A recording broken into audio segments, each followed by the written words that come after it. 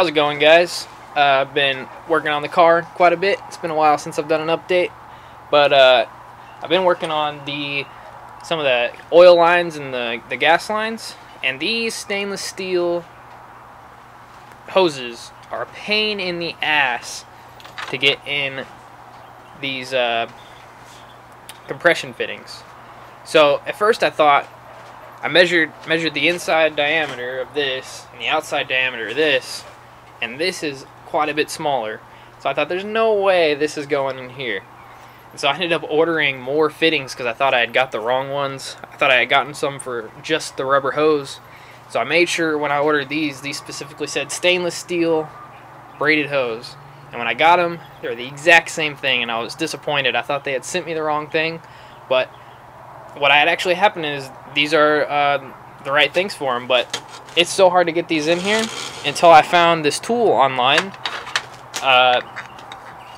that you have to buy, and I think it's $50 or $100. I can't remember how much it cost, but I thought, you know, I could build something like that and 3D print it out. So that's what I did. I 3D printed this out, and you can see what it is you put the compression fitting in here, and then it has a ramp up to get that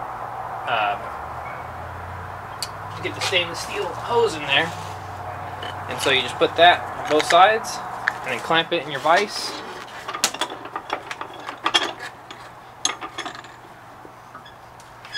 And then when you're cutting off your stainless steel hose, you want to make sure you tape it and then cut it with whatever method you're doing. They make some really nice hand cutters for them. You can also just use a standard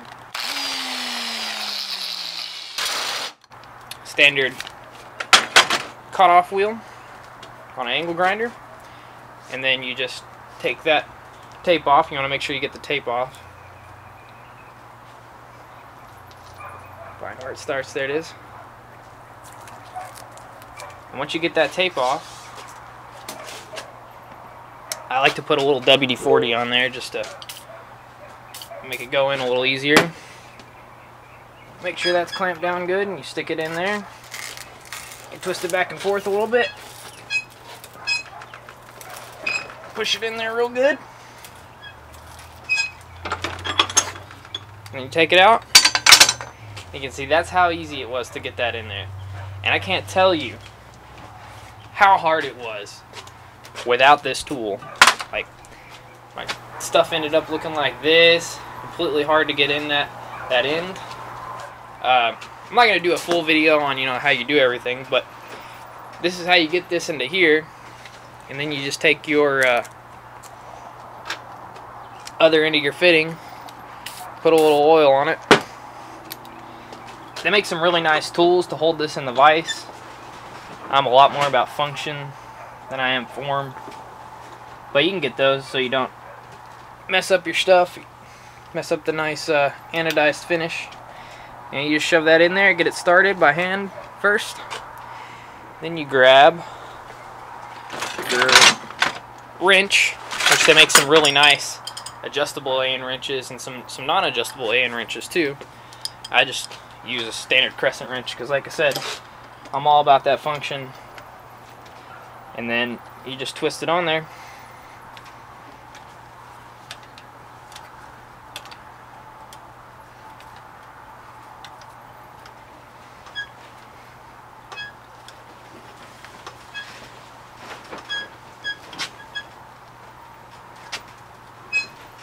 And then I like to line them up. Line up the fittings. I guess that's not too much function. I guess that's a little form, but you can do whatever you like.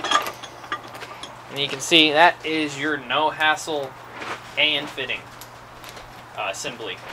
So I will be posting the STL files for these online, probably on Thingiverse, so anybody can go and download them and, you know, make it a lot easier. I made the 10 AN one, but you should be able to scale that for 8 AN, 6 AN, you know, whatever sizes you need to work with.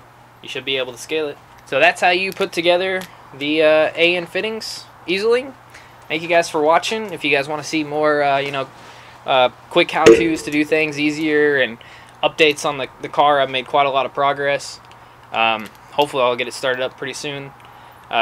Just subscribe for more, like, comment if you have any questions, or just want to tell me how cool what I'm doing is, or how I'm a freaking idiot and I should not be working on anything and I'm gonna kill myself. Just comment down there and do whatever you like. See you guys later.